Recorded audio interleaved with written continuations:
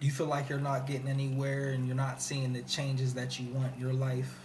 Does it feel like that you deserve something way better, but it just isn't happening? Then you need to cut out this habit that's holding you back from a more fulfilling and meaningful existence immediately. So in this video, we'll be talking about that self-sabotaging habit and why you need to keep it away from you at all costs.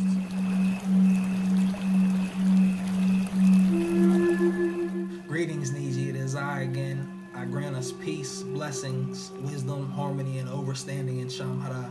I'm going to be talking about a habit that all of us that no longer wish to be mentally imprisoned need to cut. Is your life the way that you want it right now? Your family life, your finances, love life. You see, your perfect situation, it isn't going to be the same as your neighbors or your co-workers. It's going to be unique to you, Niiji. And I can see me on a farm with all of my people, the youth playing outside, a nice sunny day, sun shining. I got a fresh ginger and pear juice with a bamboo straw, nice cigar. What does an ideal day look like for you, Niiji? Let me know in the comments. So the habit that we as a people need to eliminate immediately is the bad habit of being under the spell of mental laziness, not thinking for yourself and blindly following others. Building your life to represent what you're told is the ideal model for a respectable life. Going with the flow, if you will. Growing up, we're told, drink your milk, you'll get strong bones, eat meat so you get strong muscles, get good grades so you can go to college so you can get a good job, go to work on time and bite your tongue when your boss says something demeaning to you, pay your bills like a good boy or girl, buy a house for 20% down, pay the remaining 80% and its interest over the remaining years of your life, and then when you die, someone will purchase it for the remaining price that you owed the bank, because you never really owned it to begin with. And let's look at the word mortgage. We break it down to mort and gauge. Mort from the Latin mortuus, meaning dead. So you take mort, meaning dead, and gauge from the old French, which means pledge or a promise. So you see, when you live the model life, we're told is the proper way, you live a meaningless life, pledged to serve causes that you know not of until death. Clock in, clock out, eat, watch TV, go to sleep, shower, clock in, clock out, etc. Repeat.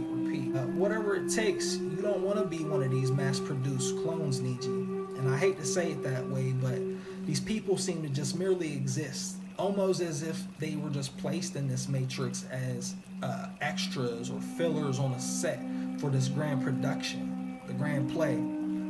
Even the clone's opinions, of which he has so many, don't even seem to be his own. They're not even his own opinions. They're fabricated by the media and what the popular opinion is. Most people fall into this trap from the moment that they slide out of the yoni into this dimension, because the people raising them are under the spell as well. And they don't mean any harm. They really don't. But they're under this spell as well. Mental laziness. Now, most people on the planet, they're not living the life that they want to live.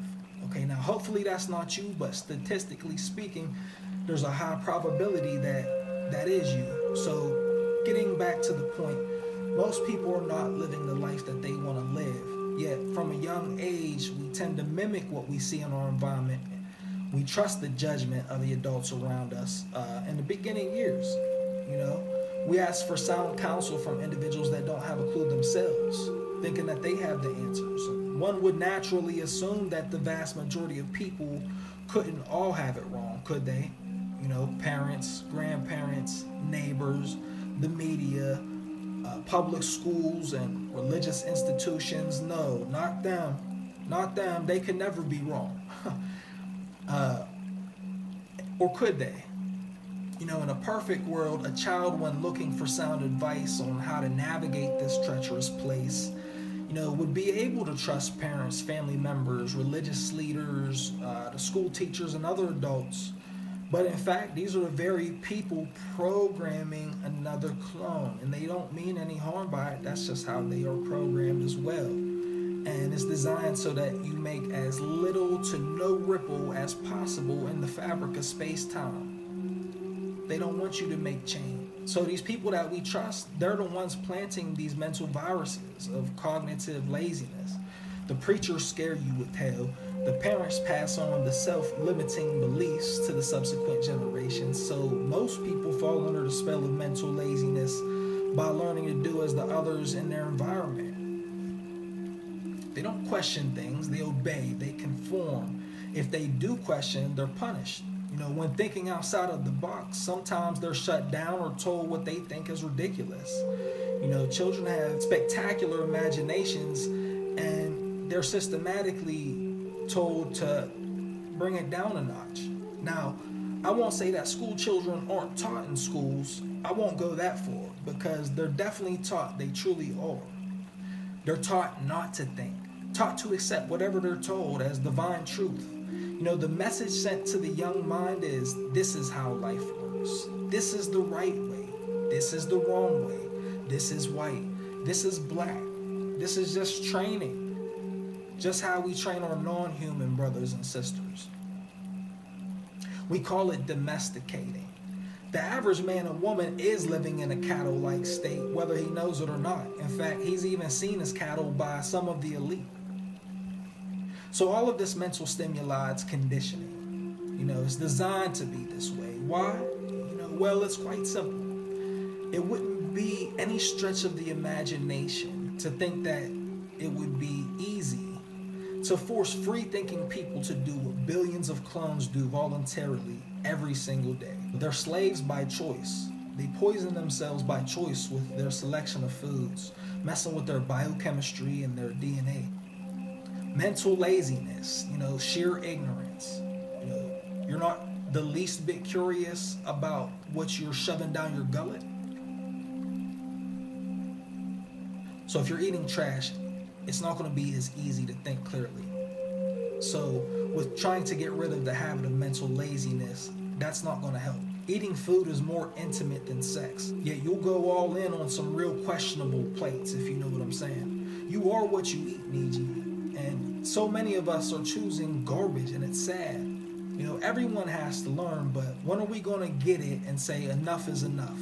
Don't we want happiness and fulfillment and health? Many are by choice living the life of the proletarian due to thinking, or should I say not thinking, that there's any other option out of life. Simply because, well, everyone else does, and this is the way life is. You know, when we're submerged in this type of frequency, we must become in tune with that frequency to create the least amount of resistance in order just to make it on a day-by-day basis, keeping up with the rat race, which is of a low-level vibration, a low-level frequency. You know, and that type of thing keeps you away from creative abilities. Now you're getting the classic symptoms associated with these frequencies: depression, anxiety, suicidal thoughts, laziness, apathy, etc. You know, the ways of the clone are installed into his or her mental programming by the way of repetitive repetition. They repeat the same things over to you in the media. They play the same songs on the radio. They tell you the same message on the news. You see the same memes all the time. Now we're actually seeing the promos, so I want to show you what they look like. This is a compilation courtesy of Deadspin that's gone viral this weekend. Just a little taste of what these promos look like. The sharing of biased and false news has become all too common on social media. More alarming, some media outlets publish these things aren't true without checking facts first. Unfortunately, some members of the media use their platforms to push their own personal bias and agenda to control exactly what people think, and this is extremely dangerous to our democracy. I think you get the idea there, what's going on. All these anchors and all these markets are required to read this script. It's attacking fake news, but really what it's doing, it's kind of like the Fox Fair and Balanced slogan. It's a way of saying, we're fair, everybody else is biased. It's taking a page out of Trump's playbook. And I've been talking to staffers in markets, David, that say they're sickened by this, they're uncomfortable with it. Quote, my staff is up in arms about this. Zerwick, you're in Baltimore. Sinclair's based right up the road. What's your impression? Brian, I've been reporting this story, as you know, since last summer, and And, you know, my first concern was when they hired Boris Epstein from the Trump White House and made him the chief political analyst, made him a political analyst, and stations were dictated to carry his, what I think of as talking points almost out of the Trump, White House. There's a lot of pushback. Look, I think reporters and anchors, especially when you centralize a message, and this is what's important, Brian, if you are centralizing a political message to however many, more than 200 stations I think it'll be if they get the FCC approval for this, to 200 stations, you have one of the great political messaging machines in the world. And especially, it's the local people, the people you see at the supermarket in Tulsa, Oklahoma, or your hometown in Wisconsin, Madison, Wisconsin, who are delivering these messages. They're not people from New York or Washington who you can dismiss. Much more powerful. I think Sinclair has the potential for that, and I think in some ways people react to that when they see this. Look, this thing by Deadspin is a really clever piece of editing, but it powerfully states what people have been saying about the danger of centralized messaging if a broadcaster decides it wants to send out political messages that way. It's repetition. Repetition, just like in school. You were taught to repeat and memorize. That's what they're doing to you now. Now, I don't know if I'm saying his name right, Zbigniew Brzezinski, he served as a counselor to President Lyndon B. Johnson, and he was also, he worked for President Jimmy Carter as National Security Advisor. He quoted, "Today it is infinitely easier to kill 1 million people than to control 1 million people." That's his quote. So he most likely was being literal, but what else do they intend to kill? Kill the habit of critical thinking and independent thought? Kill the body through poisonous foods that cause cancer and heart disease? Kill the spirit to break you in? Kill your potential for creativity? You know, this habit is going to bring you into disharmonious environments, which is going to feel like a living hell. They try to scare you with hell afterlife when you're living in a hell on a day-to-day basis because you're in a frequency that is the hell frequency, the hell vibration. We're like radios. You tune into certain frequencies and you're going to get a certain channel. You're channeling that hell frequency. And don't even get started on things like procrastination. Trust me, procrastination in daily life will only intensify the unwanted results. It's like a magnifying glass. So, Niiji, to avoid this habit, always be engaged in something that's definite and exact. Move with purpose. Know what it is that you want in life and move towards that. Don't let the clones discourage you, because they will, and they'll try to talk you out of it. But that's just what they're programmed to do. So don't mind them. Don't take it personal. Don't even get angry with them. It's just, that's all they know. That's what they're programmed to do. They don't know any better.